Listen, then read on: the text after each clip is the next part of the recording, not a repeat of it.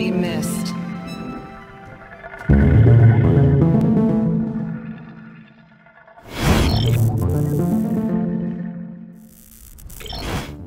Hi, this is Luke from MGN, and today we're going to go through episode 5, part 5 of the Dark Deity class overviews. Today is Rogue.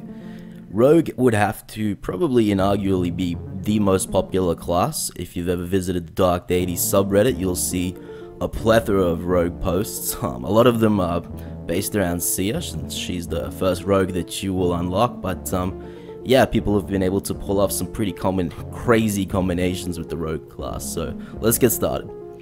Classes in Dark Deity are split up into 6 different trees, with the Ranger, Warrior, Cleric, and Mage available during the first mission, and then the Rogue and Adept coming shortly thereafter. Today we're going to go through a pretty comprehensive guide on everything to do with the Rogue class, what you can expect from using Rogue characters, where you can take them, their stats, their skills. Look, all the information that you need to plan out Rogue characters. Naturally, if you want to avoid spoiling the class unlocks or the characters that are available pretty late into the game, well, you should turn back now because there's going to be spoilers aplenty from here on in. I'll give you a little chance. Normally in the genre, Rogue would fill the role in the party of generally a bit of a thief. They're for stealing items that enemies won't drop normally without stealing.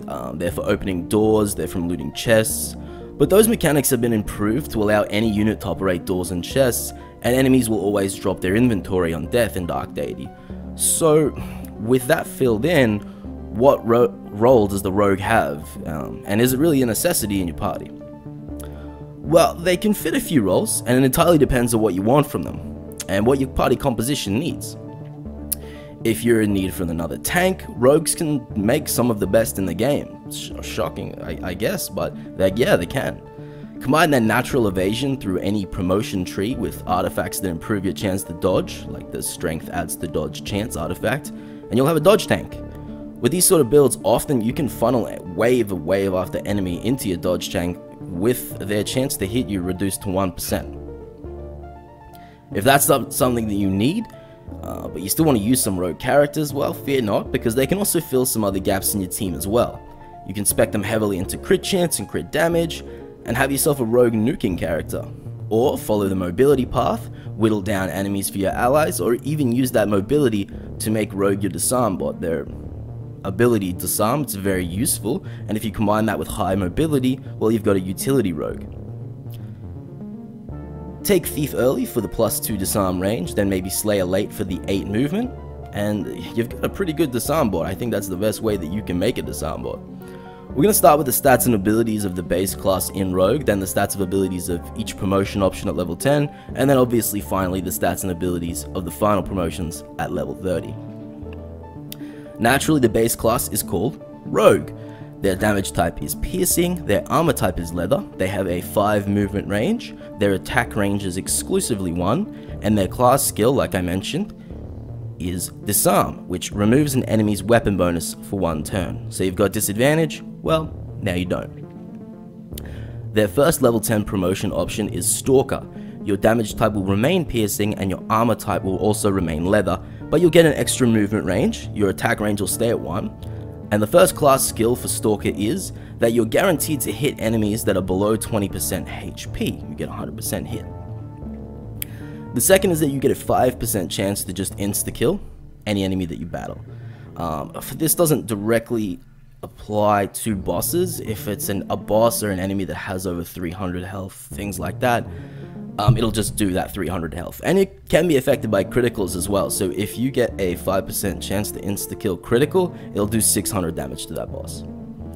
The next option for your level 10 promotions is Thief. Your damage type will change to slashing, your armor type will remain leather, you'll get that boost up to 6 movement range, your attack range will still be 1, and the first class skill for Thief is that their speed increases their armor penetration, so as their speed skill goes up, you get through armor easier.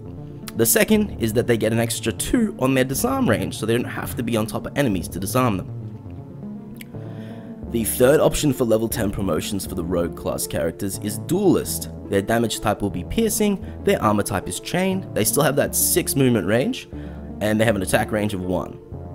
Their first class skill for the Duelist is that power, crit, and dodge, and accuracy is increased by 15% when not standing next to an ally. That's a lot of stats, and 15% is a pretty big number. Their second class skill is that their defense is increased by 20% of their dexterity stat, so Duelist is a really good statistic option in general. Your fourth option for level 10 promotions as a rogue is the Raider class, the Mounted, and as such, Raiders count towards the Mounted Cavalry achievement that's in the game. Their damage type is cleaving, their armor type is hardy, it's plate. They get a big movement range all the way up to 7 from the rogue's default 5. And their first class skill is that their power is increased by 35% if they attack an enemy that is at full health. That's a nice little bonus, make sure your Raider goes first. And their second class skill, it doesn't happen too often, but when it does, it really changes how your run will go, is that when they kill an enemy, they have a 3% chance to gain a stat up item after kill. So those items that cost 5,000 gold in the store, you can get a free one, but only 3% chance, and you gotta kill it. Okay, so that's level 10 promotions. Once we hit level 30, we get our final promotions, and the first option for rogue characters is Assassin. The Assassin's damage type is slashing, their armor type is leather, they have a 6 movement range, and their attack range is still exclusively 1. Their first class skill is that you'll gain 50% crit chance for 1 turn after every second kill. A bit of a nuanced one there, but not terribly difficult to pull off. And their second class skill helps you, the more rogues you have, the better. Plus 20% crit damage per deployed friendly rogue. That's not crit chance, that's crit damage. So that can ramp up really quick if you're using a lot of rogues. The second option for level 30 promotions is Trickster. Their damage type is projectile. Their armor type is leather, they have a movement range of 6, and their attack range is a bit unique for the rogue, is that they can attack from 1 or 2 spaces away. Yeah, that's right, they become a ranged unit, but they can also still attack up close.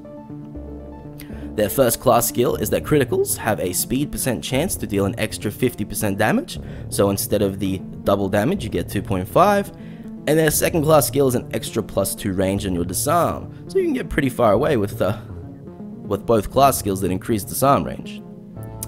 Third option for rogue promotions is Gladiator. Their damage type is piercing, their armor type is chain, their movement range is 6, their attack range is 1. The first class skill for Gladiator is that their power is increased by 20% for 1 turn after killing an enemy, and that stacks. So if you get a bunch of kills in enemy phase, all of those add up.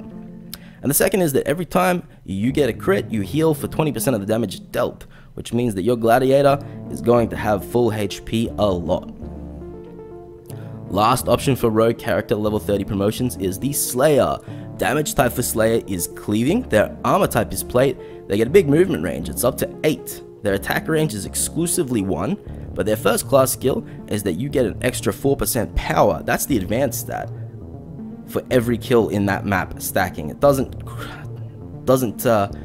carry over to your next map, but if you get a few kills on the same map, it's a really good boss killer. And they also get their second class skill, which is your power is increased by 35% against full health enemies, and that stacks if you take the same talent at level 10 as well. Moving on to characters, the characters that you're going to encounter in Dark Deity, who you can promote and who are playable as rogues. The first is Sia, probably the most well-known one. She's very, very popular, and her default skill is probably one of the worst. I think her popularity is probably due to her recruitment order, and just how really, really good rogue characters are early. Well, throughout the game, but especially Sia early. Sia's default skill is that she just gets an extra 50% effect from all the healing items. So you eat food, 50% extra. The next is Brooke, and her default skill is that her crit modifier is increased against full health enemies, so if the enemy you're battling hasn't been hurt by anyone else, you have a much higher chance of getting a critical hit. Third is Corvin, the elf, and his is a really good support default skill. Its allies within 2 tiles of Corvin gain an extra 8% of their mastery stat. Next is Ford, and he just has a flat 8% chance to dodge that is separate from every other calculation. So no matter what their accuracy or your dodge is, take all that away, you've just got an 8% as well as those other chances. Last is Ren, and his mastery further increases his armored penetration. So if you're having trouble with armored units, plate units, go to Ren, he'll get it done. That's going to wrap things up for our overview of the rogue class. If you've had any particular success with speccing a character down a certain class line, grabbing specific level 10 and level 30 skills, well, we'd love to hear about your success or your failure as it might be on the mgn.gg blog, our YouTube channel of course, the new MGN Twitter at mgn_TV, and our new Discord. I'm going to put links for all these in the description of the rogue class overview. Thank you so much for checking it out.